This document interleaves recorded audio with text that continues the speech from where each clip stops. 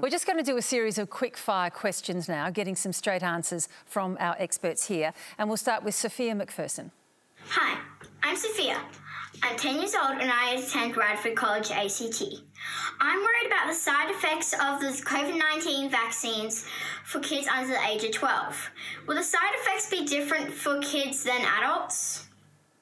Thank you, Sophia. We'll turn that one to Fiona. Fiona, will the side effects on the vaccine be different for the younger ones? Yes, so we don't know yet, possibly, and that's why we're doing the study. So really important to do specific studies, as I've mentioned before, in particular age groups, because they might be different. As we've found out with the Pfizer vaccine in young people, there's particular side effect in that, and it's just for sort of young people. And so with under 12s as well, that's why we're tinkering with the doses.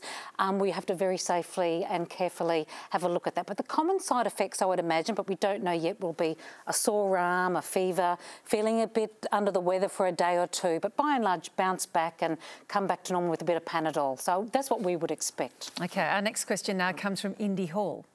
What happens to our body if we catch COVID? Beautifully asked too, can I just say. Norman, we'll give that one to you. What happens to our bodies?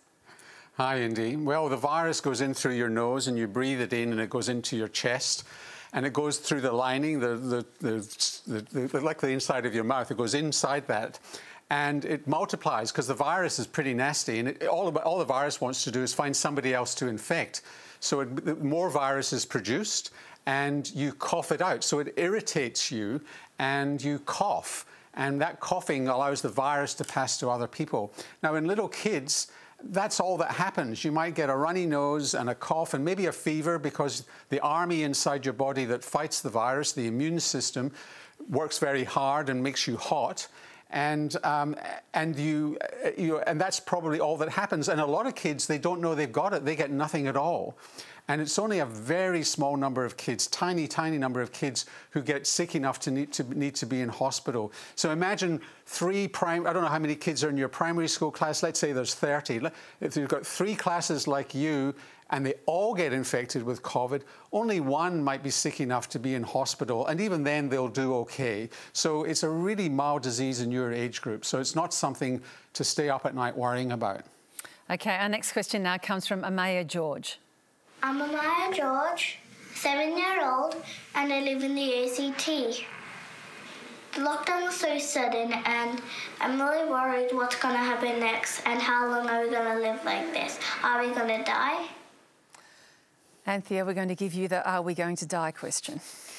Amaya, it sounds like you've got some really big worries. And the first thing I want to say is that you're not going to be alone thinking about big worries like that. And when change happens really quickly, it's normal to feel worried. Even some grown-ups are worried about things at the moment.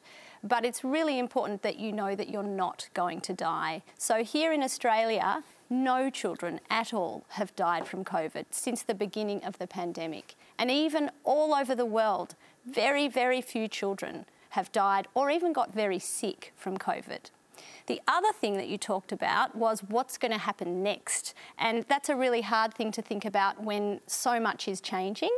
And it's important that we tell you we don't exactly know, but we do know that things might be like this for a little while in the lockdown. It might be a few days, it might be a few weeks, but it won't be forever.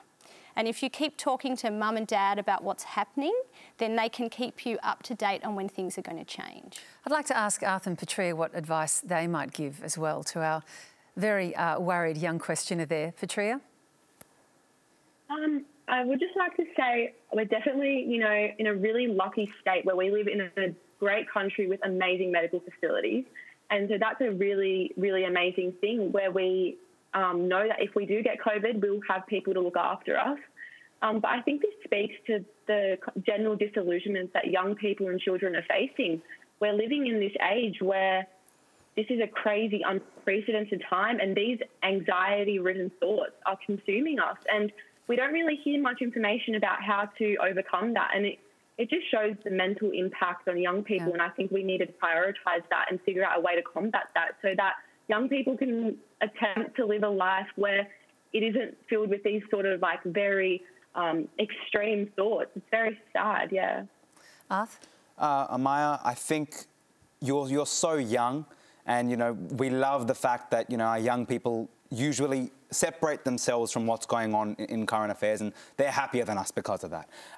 So can you, for all of us, don't worry about this. Mum and Dad will take care of it for you. Stay happy, keep smiling.